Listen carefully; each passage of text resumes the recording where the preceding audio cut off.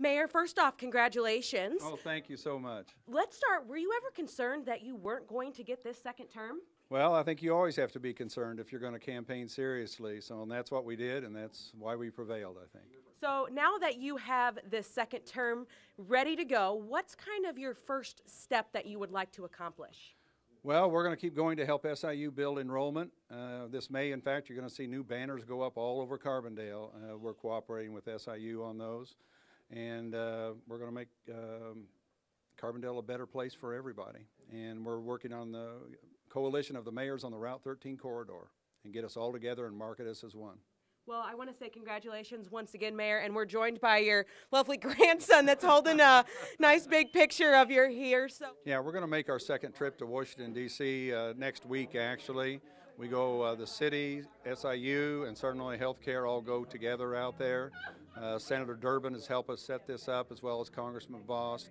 And from the city standpoint, we'll be meeting with the head of the Department of Transportation to see what we can do to move our grant for our multimodal center up the scale.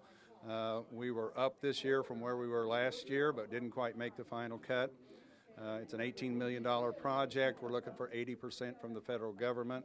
And it's a regional project. It's not just a train depot. But it'll be a much better experience for our students. They can't even all get in the station we have now.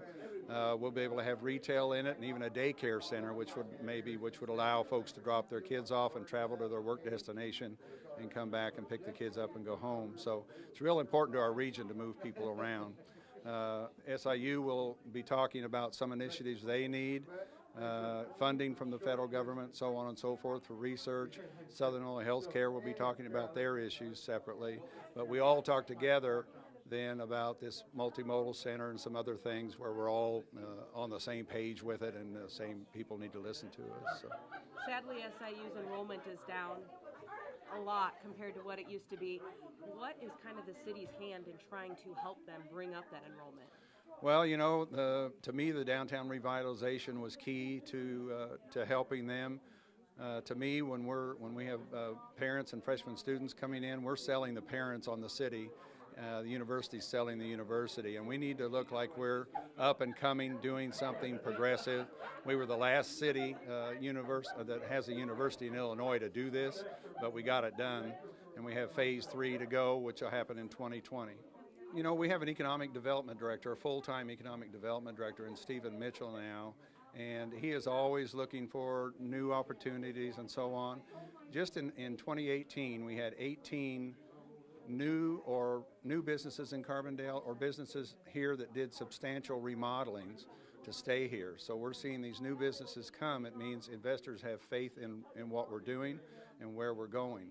The businesses that are for sale are the people are retiring.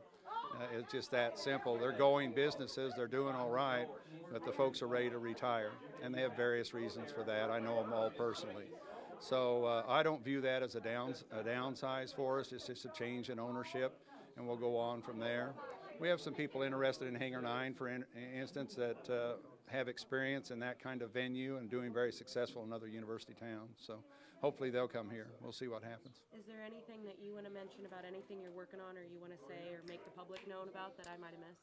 Well, I can't think of anything. There's just a lot of things going on. I mean, we're working on a permanent shelter for the homeless to help Good Samaritan House get to a better spot, maybe in a city building that we have where the old city hall used to be, and by us getting that building to them, the appraised value could help be their matching part of grants and so on, and really grow that facility, get more social workers in there to work with them and help the less fortunate people in our society. So that's another really important thing that is on the burner right now that we're working on.